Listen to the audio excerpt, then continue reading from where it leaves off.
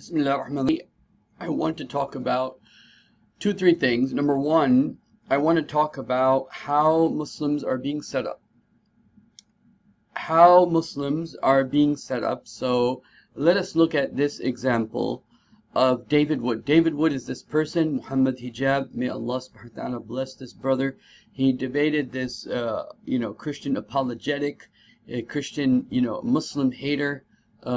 This guy hates Islam. Okay, Muhammad Hijab debated him, and it was called the end of his career. The end of his career. Now, I think David Wood has said some career-ending, embarrassing statements today. I mean, to be honest with you,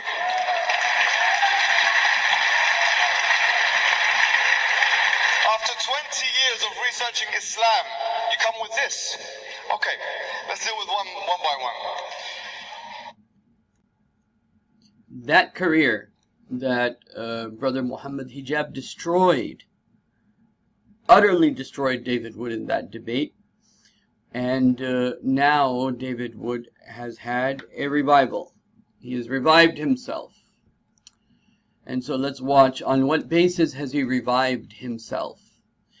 And this will tell you that how Muslims are being set up. And then we will take it from there. Now watch this. Some of his supporters took to the streets to celebrate the verdict. But the fear now is that the decision will sow the seeds of acrimony between Christians and Muslims, with the conversion of a magnificent unifying symbol into a potentially divisive one. Am I upset? Not one bit. Look on the bright side. Muslims will never again be able to pretend that they respect other religions. Muslims will never again get to complain that we're disrespecting their religion or their book or their prophet. Think about it. Islam's holiest sites were taken from other religions. The Kaaba was a pagan shrine surrounded by pagan idols. Muslims conquered Mecca, smashed the idols to pieces, and made it the heart of Islamic worship. The heart of Jewish worship for 3,000 years has been the Temple Mount in Jerusalem. After conquering the city, Muslims built the Dome of the Rock and the Al Aqsa Mosque. Jews have to pray at a nearby wall. For centuries, the heart of the Christian world was Constantinople, and the heart of Christian worship was Hagia Sophia, one of the most spectacular buildings ever constructed. The building was dedicated to the holy wisdom of God. But holy wisdom of God here isn't referring to God's wisdom in some generic sense. 1 Corinthians 1:24, the Apostle Paul calls Jesus the power of God and the wisdom of God. They named the church Hagia Sophia in honor of Jesus, the wisdom of God. Muslims conquered the city and converted the church into a mosque. And now they've converted it into a mosque once again. So Muslims pray and worship at places that were centers of worship for Christians, Jews, and pagans. They treated Hindus the same way. Muslims constantly demand respect for their religion when they offer no respect in return. Every Islamic prayer in Hagia Sophia is a slap in the face to Christians. Every Islamic prayer in the Al Aqsa Mosque is a slap in the face to Jews. To you Muslims who are watching, I'll say this. After 14 centuries of seizing other people's places of worship while shouting Allahu Akbar, you have lost the right to demand respect for your religion. Don't come complaining to me next month when season 2 of Muhammad's Boom Boom Room starts. So now, the point here is obviously he's completely wrong about Mecca. Because Mecca was originally the house of Ibrahim, and then it became a pagan place, and then Prophet Muhammad ﷺ returned it back to its original state. Just like if Erdogan was really real and really acting Islamically, he would have said, this is your church, take this church back, unless you want us to keep it. Okay? But, I'm not even talking about that right now. I want to talk about something else. The doors that have of fitan that have opened up against Islam now, Islamophobia will go on a new rise, and you will see many people confused about what type of religion is this that allows these things. Because as you were listening to this idiot David Wood talk, you're like, okay, I think he has a point.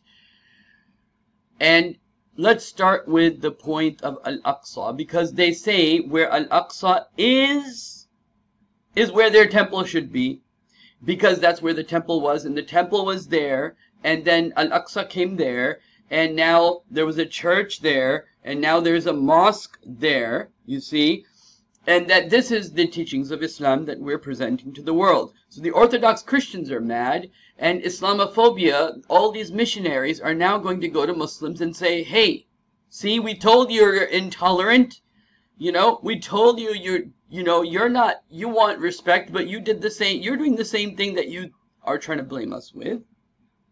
And so we've given them, whether you like it or not, whether you agree with my argument or not, we have given them, the non-Muslims, a lot of ammunition against us. Now, the reason I'm talking about this is not to talk about Hagia Sophia really, but today the first thing I want to talk about is that what is the real stance as far as Al Aqsa is concerned, because this is another big misconception even Muslims have, and they think that because the Jews, because there was a rabbi, I'm not going to go into the detail of that today, but I'm going to show you part of it. There was a rabbi, he had a dream.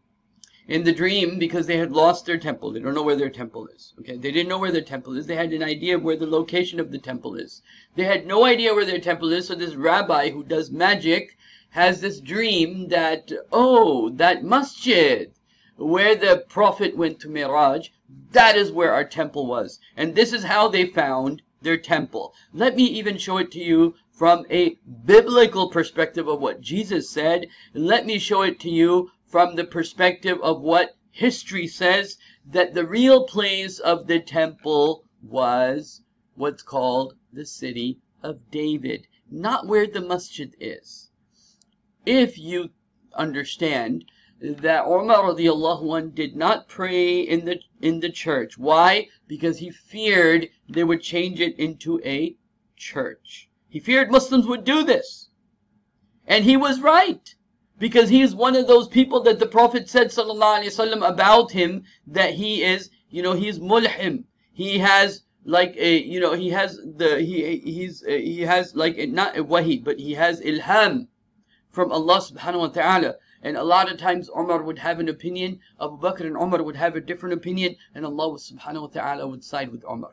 Okay, so this happened in the case of what to do with the prisoners of war. This happened in many cases where Umar had one opinion, Abu Bakr and Umar, they were lenient, they had another opinion, and Allah subhanahu wa ta'ala sided with the opinion of Umar radiallahu anh. And that Umar, who the Prophet said about him, that he has ilham, he says he's afraid Muslims would turn churches into masjids. So he prayed outside the masjid. He prayed outside the masjid, so this would not happen. This mistake would not be made. Okay? And so, what happens? Umar radiallahu anh prays outside, and later on they made a Masjid Umar Farooq. There's a difference of opinion if he actually prayed in the place where they made that Masjid Umar, or if he prayed on the other side of that place. Anyway, besides that, when Umar did this, and he doesn't do anything except shaitan, he's the one who shaitan runs away from him. So when Allah subhanahu wa ta'ala built a synagogue for the Jews, okay, then Allah subhanahu wa ta'ala put a masjid there and brought the Prophet there so that it would become a masjid? No. You see, Allah subhanahu wa ta'ala doesn't contradict himself. The place of the worship of the Jews, of their third temple, is in a different place. And the place where Muslims pray today in Al Aqsa is a different place. Now, please, hold on and watch. Okay? Temple Mount and the exact location of the first and the second temples. Now, this is what you see on a lot of picture postcards. This is what you see, the Dome of the Rock there, bang smack in the centre of, as you can see, the Temple Mount, which is in the centre of Jerusalem. Now, when I say recently, I'm talking first of all, probably in the 1990s, and then a lot more recently in 2014, there was some literature that came out, some books had come out from some people who'd basically challenged that and said, no, that is not where the first and second temples were built. And of course, the repercussions of that is, if that is not where the first and the second temples were built, well, does that need to go before the third temple is built? We've got the expert on hand. I'm absolutely thrilled to see. I've been trying to get this gentleman to tackle the subject just because he's very, very busy for so long now, and I'm thrilled to be doing it this evening. Derek, it's brilliant to have you here. Great to be here. Right? From Oxford Bible Church. We are thrilled because this is something that we have been speaking about, you know, over the months certainly, and probably a lot more recently in the recent visit to Israel, and more importantly, actually being on the Temple Mount. It kind of brought it all forward. In fact, we weren't even really going to be talking about this evening, but I guess, you know, it really is relevant for anybody out there. Though we're going to be doing more of a kind of presentation really as to what is this all about, and then of course do send your texts, your emails in. We'll give you details how to do that, and we can ask Derek any of the picture that's coming on the screen now. And basically, what we've discovered is that the city of David, that's the original city that David captured, is in the bottom part of the picture. And that's where the pool of Siloam is there at the bottom. And then, of course, the classic view is, of course, that the temple is at the top of the picture there, where the Dome of the Rock is. That's where the Temple Mount is, on the higher ground, above the city of David. But the new theory, you might call it, which Ernest Martin was the originator of, and then it's been popularized recently by Bob Cornuke, is that that's not the case at all. And in fact, where the temple was, if we see the picture one more time, the temple was roughly halfway up that picture. In other words, at the northern part of the city of David. And so it was actually in the city of David, and near the Gihon spring. And that might sound like a bit of an academic discussion, but actually I believe it has a lot of ramifications to it. Well, you know, let's continue this, because for it to be on Speaker's Corner, this is, you know, we talk about subjects that are close to people's heart, that they feel are important. This isn't purely an academic exercise for you, Derek, is it? No, I believe it has great importance. We'll see the next picture, and this will actually, this is one of my favourite pictures to make it clear again. You'll see on the left-hand side is the city of David, and then the middle area is called the Ophel, and then it goes up to the peak. And this shows actually the whole area at the time of David. And at the peak there is where the traditional Temple Mount is.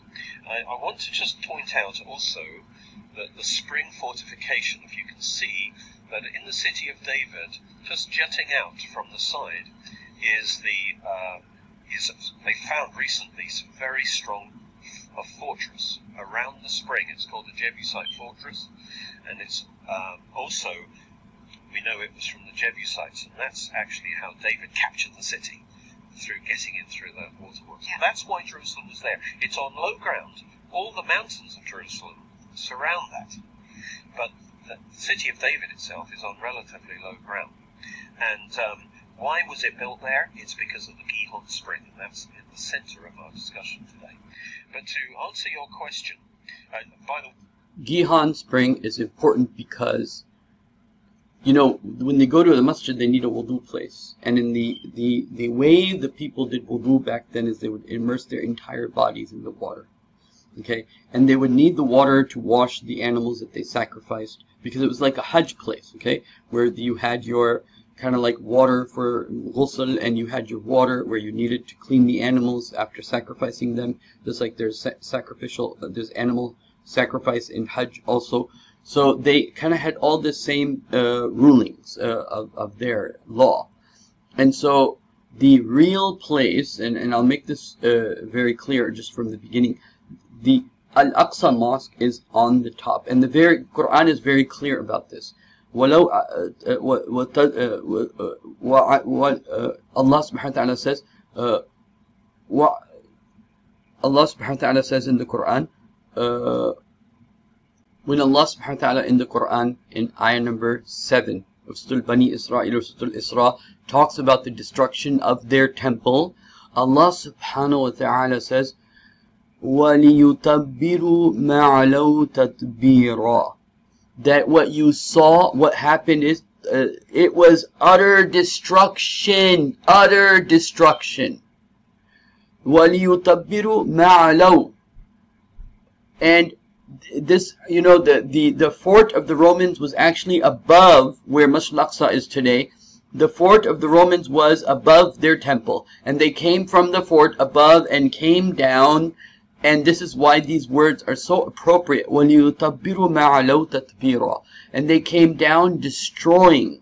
Okay? Because they had taken over total. You know, when the Quran uses the same word twice. إِنَّا فَتَحْنَا لَكَ فَتْحًا مُبِينًا, for example. When Allah subhanahu wa ta'ala gave you a clear victory, and the same word, saffan saffa, right? When the same word is used twice, it is to emphasize that in one go, in one turn, boom, it happened. Okay? So, وَلِيُتَبِّرُوا مَا عَلَوْا تَتْبِيرًا. In one go, it was completely decimated. Okay? So, Masjid Al Aqsa is not where the former synagogue, the third temple, was. So just keep this in mind. Strong a fortress around the spring. It's called the Jebusite fortress, and it's also, we know it was from the Jebusites, and that's actually how David captured the city, through getting in through the waterworks. Yeah. That's why Jerusalem was there. It's on low ground. All the mountains of Jerusalem surround that. But the city of David itself is on relatively low ground. And why was it built there? It's because of the Gihon Spring, and that's in the center of our discussion today.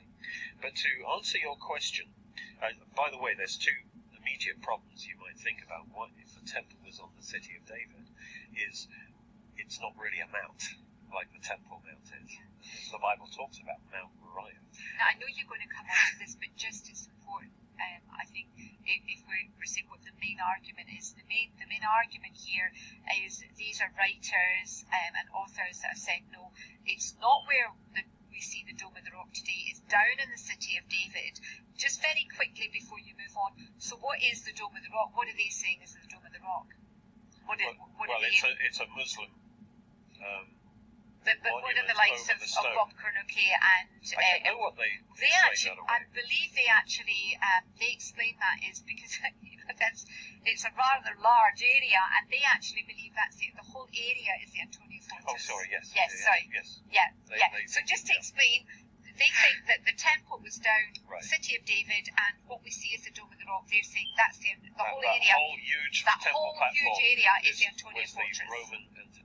So just so you're clear, they're both saying in their discussion that the area where Masjid Al Aqsa is where the Roman fortress was. Okay, this is something that should be a very easy buy-in for Christians, because Jesus said, not one stone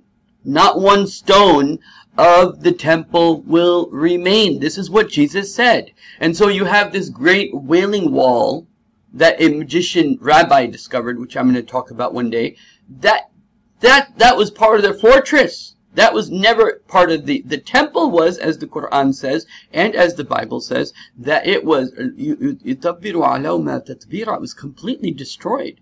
And so Allah subhanahu wa ta'ala here in His Sunnah, and Omar in his Sunnah, okay, and the Prophet have made very clear that not to make something over a holy place.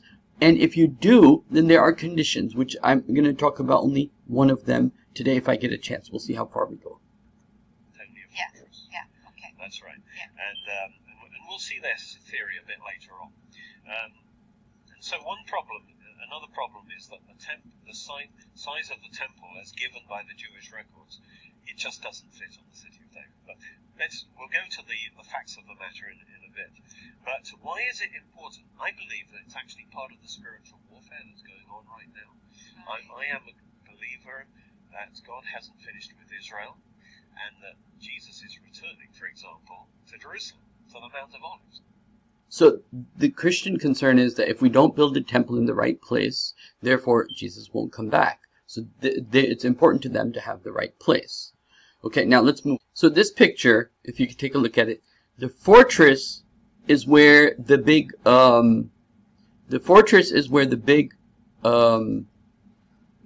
this fortress that's the first part is where Masjid Al Aqsa is. Then you move down, down, down, and then you come to the site of the actual temple. Okay? This is one of the versions, but that is where the temple was. This fits better with what Omar bin Khattab said, because he said it had been turned into a garbage site, and this is where even till today is the garbage site. Okay, even though people have discovered its walls and so on and so forth, but Masjid Al Aqsa is not where Muslims, where the Dome of the Rock is, or Masjid Al Aqsa is. The temple is actually south of that. Okay, and so this needs to be clear. So again, this is another view. So the fort of Anatolia, where it says fort of Anatolia, that is where Masjid Al Aqsa is, and this over here, this place where it says the triple gates and the double gates, this is where the temple is. Okay, this was the actual location of Solomon's original platform wall. Okay, so this is because they needed to be near water. If you know anything about Jewish law, you need a lot of water. Okay, so dating back 2,700 spot. So behind us, Eric, we can hear the actual water flowing from the Yihong spring. The Yihong spring is the spring that is the only spring where you can do wudu or sacrificial lamb in that whole area. Okay, because Al-Aqsa, as you know, is on top of a mount. Okay, so the water was on the bottom. So the temple was on the bottom because you needed that. Thousands of years all flowing into Hezekiah's tunnel, dating back 2,700 years. And where we're standing right now is a place that allows us in so many different ways to take the archaeology and show that what's written in the Bible is in fact truth. First, we have the story. Is in the book of Kings, in the book of Isaiah, when Sennacherib comes in the 7th century BCE to besiege Jerusalem. The Assyrian king. The Assyrian king. He's already exiled the kingdom of Israel, the 10 lost tribes of their God. Now Hezekiah knows that the kingdom of Judah is next. And so he says, as it says in the Bible, why should the Assyrians come and find water? And so what does Hezekiah do? He reroutes the water to flow inside the walls of the city so that when the Assyrians come, they will not find the water. He undergoes an engineering project of 4 years to excavate the tunnel that is behind us, 530 meters. Now, that sounds like an amazing story, except in the late 1800s, an Arab boy finds this inscription in the middle of the tunnel. It's known as the Silam inscription, and it recounts the two teams of diggers, one from each side of the tunnel, at the moment where they met and they celebrated, saying, "Oh my God, we actually did it." Without GPS, without radars, they were able to engineer a almost 2,000-foot long tunnel. This is kind of a biblical high five. Absolutely, a biblical high five. Now, what else? The whole story then, what happens? The Assyrians come, Sennacherib comes, besieges Jerusalem. It was the mightiest army of the time. Isaiah comes to Hezekiah. Hezekiah doesn't know what to do, and Isaiah says to him, "By the way they came, so shall they return. Not a single arrow will fall within the walls of Jerusalem." And then the next morning, everyone wakes up, and the Assyrian army has disappeared. Now, it's almost too good to be true, except that in Iraq was discovered this prison, known as Taylor's Prison, which is the account of Sennacherib himself of when he comes to Jerusalem. And it says that he traps Hezekiah like a bird in a cage, and he leaves him there, and he has to go back to Nineveh to deal with political instability. So you have here Sennacherib confirming the biblical account that they came to Jerusalem, but they left Hezekiah and the Jewish people in Jerusalem.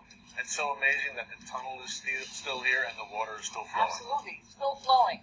And to put the cherry on top, the icing on the cake, just 2 months ago, Eric, where we're standing just a few feet from where we are right now, the Dr. Mazar, the archaeologist from the Hebrew University, she discovers this seal. This seal bears the name of a biblical official that you and everyone watching at home right now has for sure heard of. The name on the seal is Hezekiah, son of Ahaz, king of Judah. The Bible is real and Jerusalem is really the eternal capital of the Jewish people. And Zeb, you're giving us a great history lesson. Much more coming up with Zeb Orenstein from the city of David. This is an amazing place, folks, and there's more. So stick around after the break. It's The Watchman, only on TBN. Don't move. So now, obviously, not everything that they say is 100%, but the point is there is a lot more archaeological evidence that the temple, the third temple, was south of where Al Aqsa is. And the point of saying this is that this kind of like thing that people are building, or is slowly being built up, that, oh, well, Muslims, you did this to the church, you turned a church into a masjid, and you turned our synagogue into a masjid. Well, no. The answer is the Prophet did not pray in the temple. He did not pray. When you read the narrations of the Mi'raj, it doesn't say anywhere he prayed in the temple. Rather, he prayed on top, on the side of that area where Al Aqsa is today, or where the dome of the rock is today, on the mount of the Temple Mount. That's where he prayed, and your temple was actually south of that, and that's what the evidence points to. But because they want the magical powers of the Prophet going to Mi'raj, and so they are going to insist, no, this is where it is. They're going to insist, and the thing is that where did they get the idea that this is where their temple is? It was a dream that one of their rabbis had, which I'll be talking about one of these days when I get that on my screen, inshallah. Okay, so now what is my next point here, which is important, is that if you read any of the fiqh books on this, even if you take the idea that if Muslims conquer, if you take the idea that if Muslims conquer a land, then they can turn the churches into masjids. Well, those fiqh books give us a process and a way to do that, and that is that you have to drop the masjid.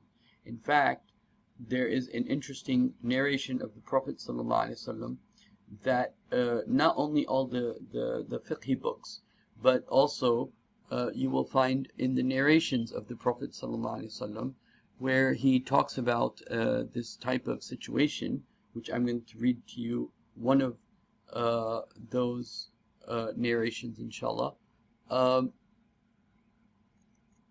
So the Prophet ﷺ, okay, so we went out as a delegation to the Prophet ﷺ. This is a Christian group saying this, okay, peace be upon him. We gave him our oath of allegiance and prayed with him. We told him that in our land there was a church that belonged to us. We asked him to give us the leftovers of his purification, meaning the leftovers of his wudu. So he called for water, performed wudu on it, rinsed out his mouth, and then he poured it into the vessel, and he said to us, leave, and when you return to your land, demolish your church, and sprinkle the water on that place, and take it as a masjid.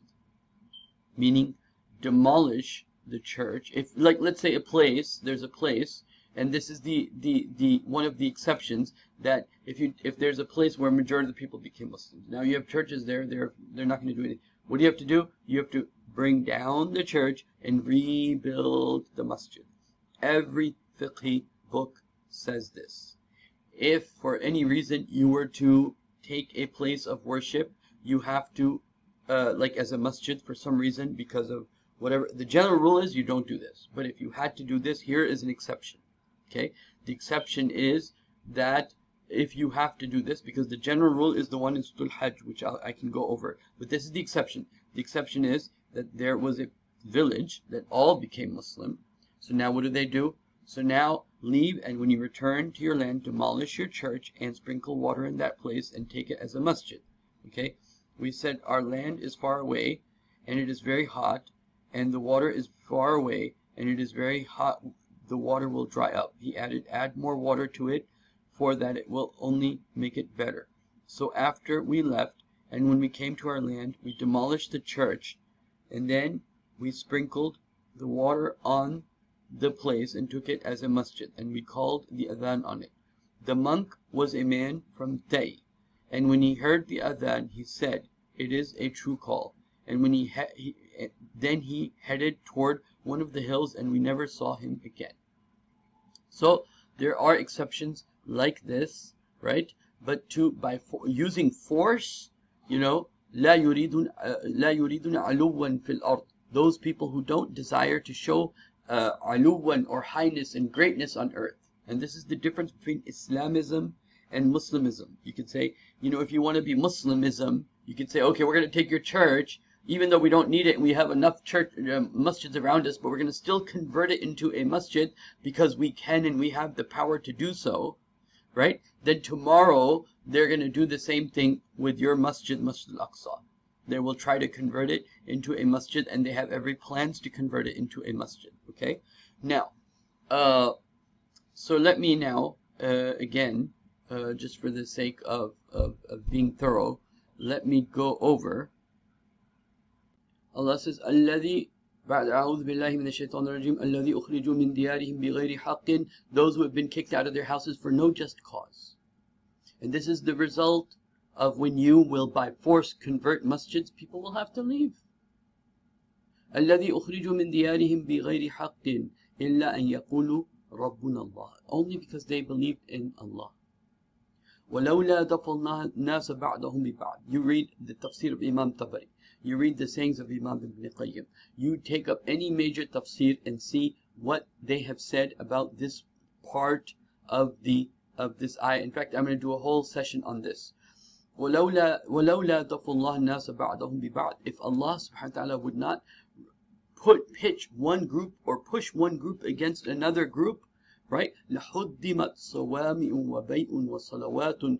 The monasteries, the churches, and the synagogues, وَمَسَاجِدُ يَذْكُرُ فِيهَا اسْمَ اللَّهِ, and the masjids in which they remember the name of Allah kathira. Okay? They would be what? Demolished. Meaning, what Imam Ibn Qayyim said, it is the obligation of Muslims. And the contract, the treaty contract the Prophet had with the Christians specifically states, even if their synagogues or their churches, meaning in this case it was the Najran Christians, the Prophet had it in the contract, if your churches become bad, we will repair it for you. Okay? يذكروا فيها اسم الله كثيرا وينصر الله ما ينصره. Then you will know who are the true helpers of Allah by this. Those who bring down places of worship, they're not the helpers of Allah. But those people who protect the worship places of others and themselves, they are the people who are helping in the cause of Allah. وَلَيَنْصُرَنَّ اللَّهَ مَا يَنْصُرُهُ. And Allah will surely help those who help His cause. وَإِنَّ اللَّهَ لَقَوِيٌّ عَزِيزٌ. Indeed, Allah is qawi. Allah is qawi. Allah is qawi, and He is aziz. And He is the one who has power, and He is the one who has authority.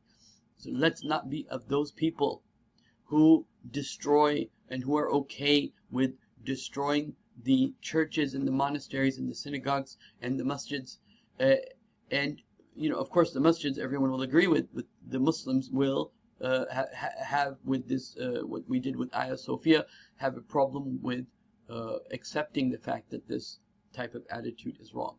Now, remember, the most important point is now, if somebody's serious about, we have to bring Islam, we're going to bring Islam in Turkey. Really? If you're going to bring Islam in Turkey, then change the banking system. That is, you think what is going to make Allah happy? That you converted a former church into a masjid? That's going to make Allah happy? Or the fact that you got rid of riba? You think Allah cares you turned a church into a masjid when your financial system is based upon what Allah has declared a war against? Are you joking? So, let us be very clear here that nothing about that, nothing from the missionary work of this stupid David Wood that I was talking about, that his, how the Christians are going to react to this, how it gives them, how Islamophobia is going to go on the rise. Masjids are in a greater threat throughout the world, especially where Muslims are living as minority. Al Aqsa is on a greater threat now, right? Because the propaganda machines now have something to say. Propaganda machines have something now to say, okay? And so Now, and this is the point. In all of the fiqh books, all of the fiqh books, all of the fiqh books where it talks about lands, Muslims, where Muslims conquered, if there is, and first of all, if you read very carefully between the lines, like I've already talked about, it's only talking about the garrison cities. But for any reason, you don't agree with that. Okay, you don't agree with that. All the fiqh books talk about huddima. You have to bring down the church and then bring something up. You know, because it is far most distasteful, far more oppressive, far more demeaning, far more taunting that you actually take the church and convert it into a masjid. You took theirs and made it into your own. When they didn't want you to do it, they didn't give you permission to do that. And so, it is very, very important to keep in mind that if someone is serious about Islam, then first bring Islam. You know, don't worry about a church that has been converted into a masjid when you already have a masjid in Turkey. If anyone's ever been there, they have a masjid in every corner. They have so many big masjids in that the blue mosque is just around the corner from there. You don't need that, but you want to do that just to make a political statement. Just to make a political statement, only to win your elections. Only to win your elections.